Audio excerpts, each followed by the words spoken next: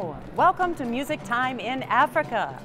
I'm Heather Maxwell, and we're here at the Clarice Smith Center for the Performing Arts at the University of Maryland. We're about to see and listen to the Nile Project, a collective group of musicians from up and down the Nile River. Enjoy the show. It's Music Time in Africa.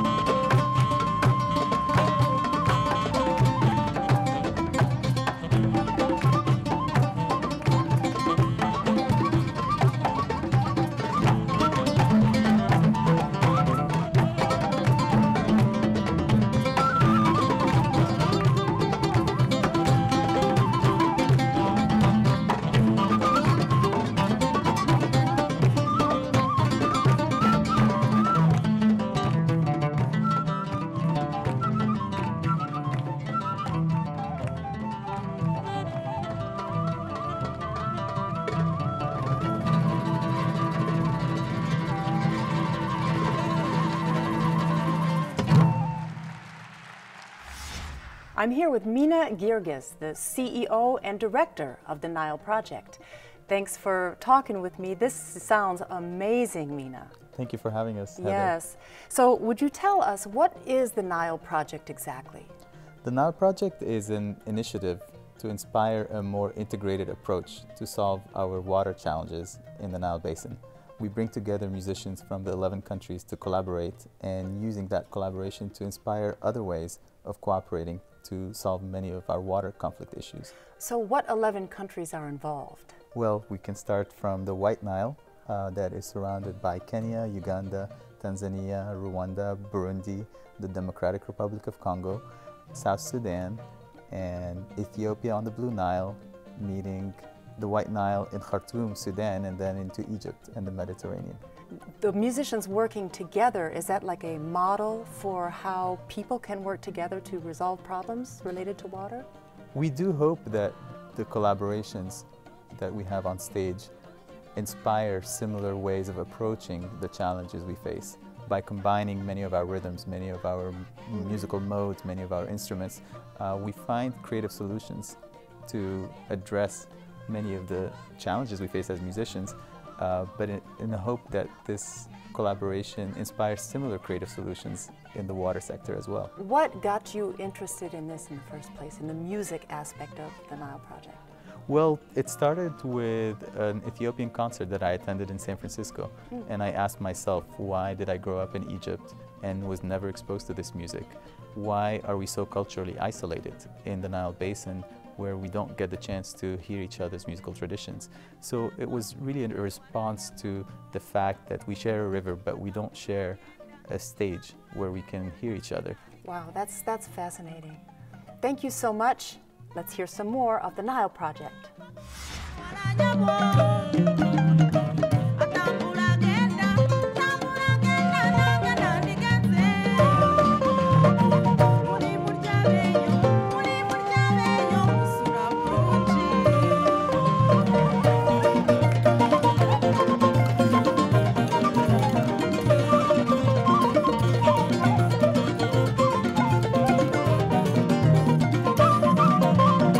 Mulungi munange, mulungi munango, mulinde walanyabo.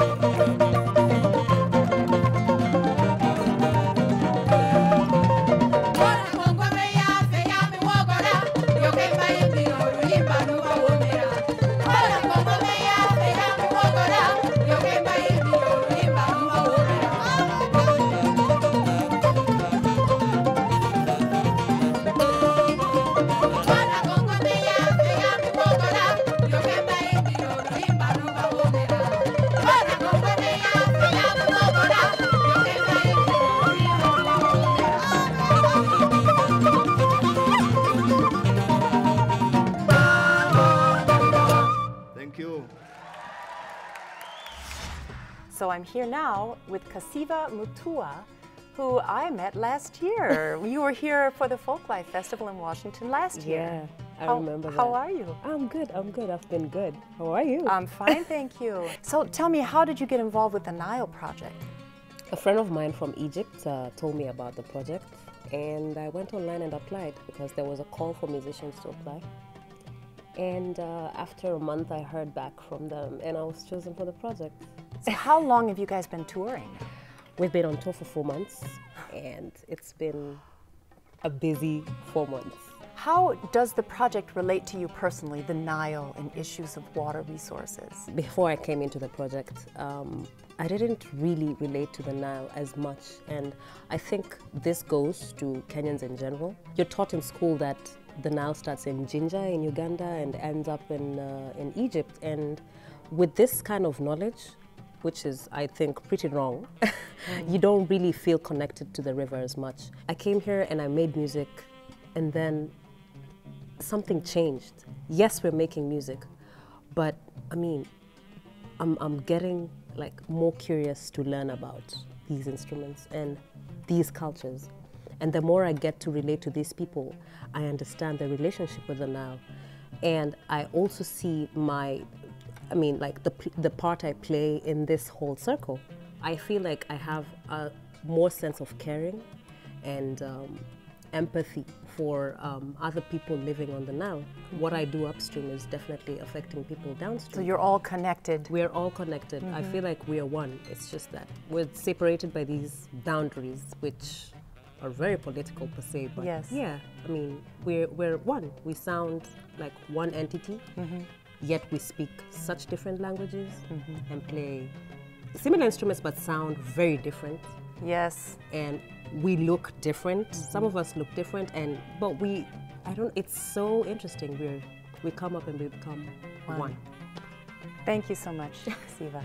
Thank you, Heather. Now let's listen to more of the Nile Project.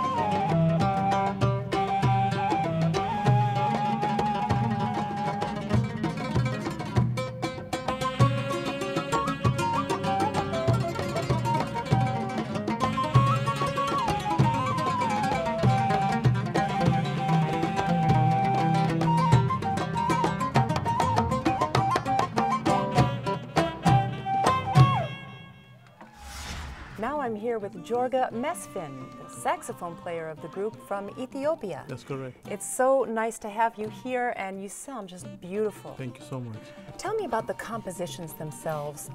Who composes those, and who arranges the pieces? With such a huge orchestra, I keep wondering that. Each person kind of has in their mind to bring at least one contribution to the whole group. And once that comes, based on the direction of that person, the whole group arranges the songs together. So the arrangement is done like as a collective with leadership from whoever is bringing, so within the context. Are the instruments that are being played specific to certain regions? Yes, well, we have a lot of instruments that most of us saw for the first time. For example, the inanga from Rwanda, played by Sophie Nsazenga. That is The big cloth zither. Yeah, exactly. Most of us had never seen it until this project. There's the oud from Egypt. There's adungu from Uganda. Adungu? Adungu, Is this which the is the harp. piano? No, Oh, the the harp harp. that looks like a boat. Okay. And we have the tampiano, kembe, from Burundi. So most of these instruments usually have not been tuned in some of the scales that you'll hear them in today. So it's been a leap in creativity for these musicians to try and tune to scales that were before foreign, but now they're merging and expressing each other's concepts of music. So and the drums are also from 3 different countries. We have a Kenyan, a Ugandan, and Egyptian that make up the rhythm section. And you on the saxophone, And- you're like dodging and in I'm the saxophone, between. and You're putting it all together. Yeah, well, we're two. There's a kawala, which is an Egyptian wooden, like a bamboo flute. So the saxophone and the kawala are the horn section of the project. That's beautiful. Yep. Thank you, Jorga. Thank you so much.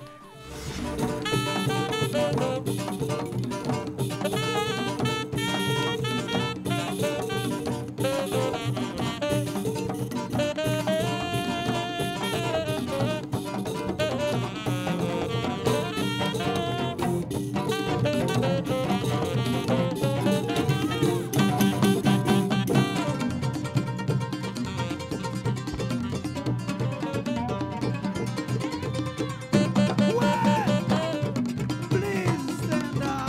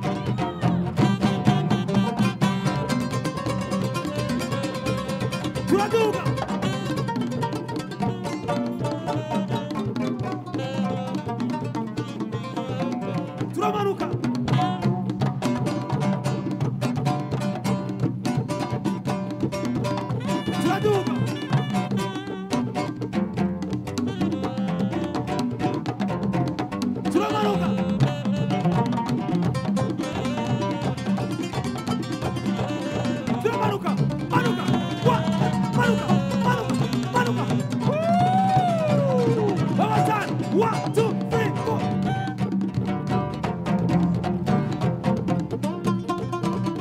Turaduga.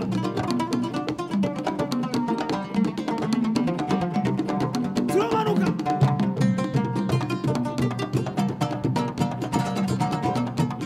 Turamanuka. Manuka. Manuka.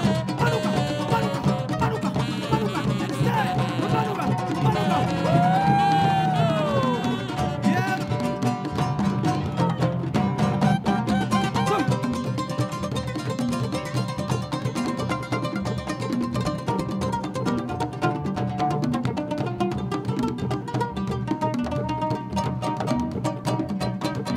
So, allez, 1, 2, 3. 1, 2, 3. 1, 2, 3. 1, 2, 3. So this time, that's only to see ladies. Allez, 1, 2, 3. I said ladies. 1, 2, 3. Mozambique tattoo. Wahed etnin taleta. So, ladies, please be elegant. Eh? Please try to be elegant. Hello, 1, 2, 3.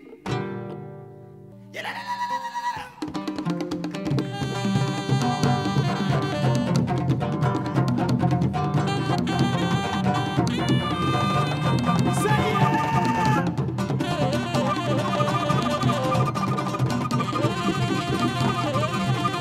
Say yeah,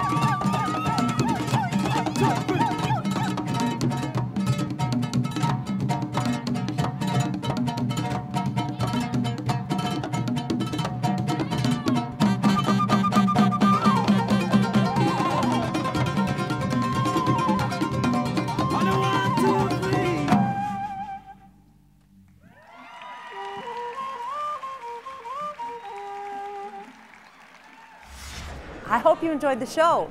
We'd like to thank the Nile Project and the University of Maryland for having us. This is Heather Maxwell, and I look forward to having you join us again next time for the next edition of Music Time in Africa.